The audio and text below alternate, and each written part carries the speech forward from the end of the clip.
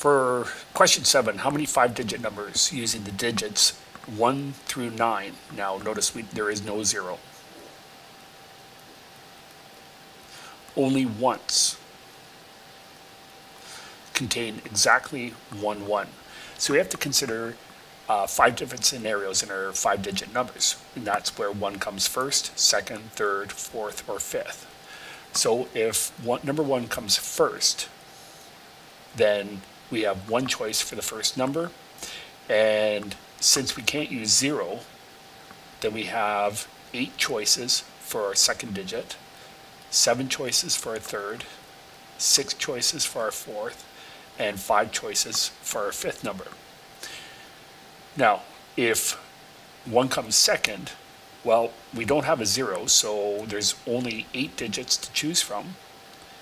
And since 1 is automatically going to be our second digit, then it's going to be times 1.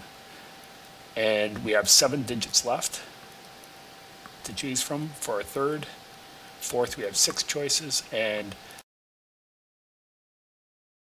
so you're going to notice that these are the same product. So this is going to be 1,680.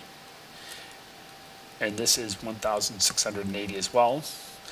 And we're going to end up getting the same thing every time, same numbers multiplied together, because if 1 comes third, it's going to be 8 times 7 times 1 choice, because that's our number, that's going to be 1 times 6 times 5.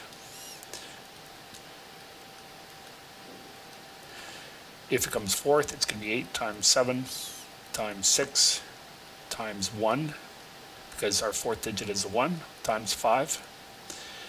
So we only have 1 choice for our fourth digit. And lastly, 8 times 7 times 6 times 5 times 1. And so these are all equal to 1,680.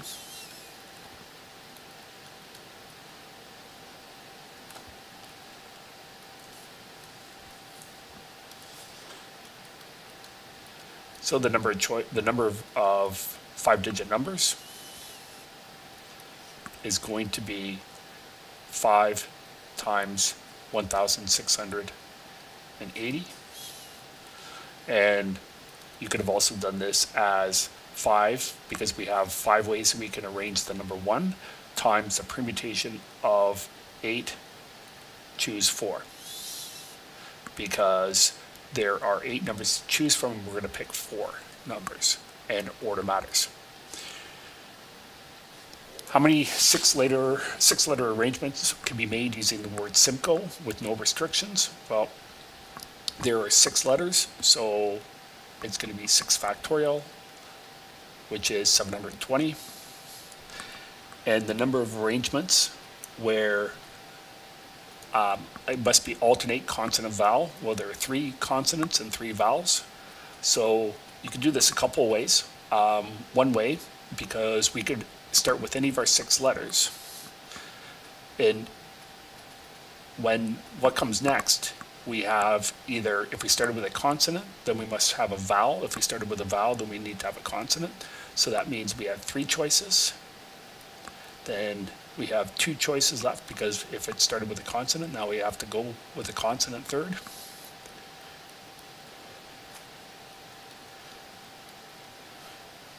And this also is going to be then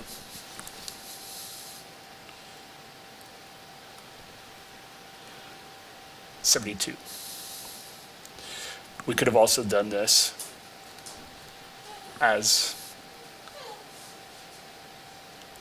equal to 3 factorial times 3 factorial times 2, which will be 6 times 6 times 2, and the reason we have to multiply it by 2 is for whether consonant comes first or consonant comes second.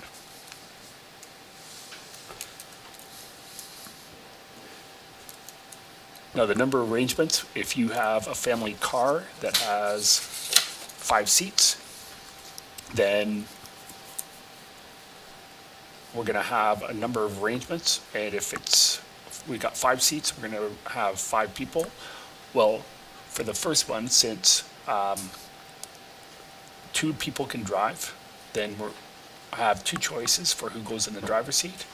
Once we do that, once we assign the first seat, the driver, then there are 4 choices for who gets the passenger seat, then 3 choices for who gets the one rear seat, 2 choices for the second rear seat, and 3 choices for the third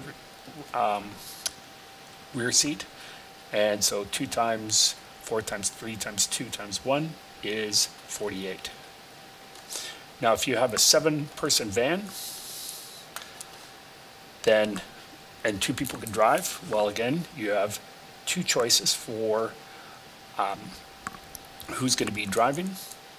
Then we have 6 seats left, so it's going to be 6 choices for the second person, 5 choices for the third person, 4 choices for the fourth person, and the last person has 3 seats to choose from. So there are 3 ways the last person could pick their remaining seat. And so then this is going to be 720.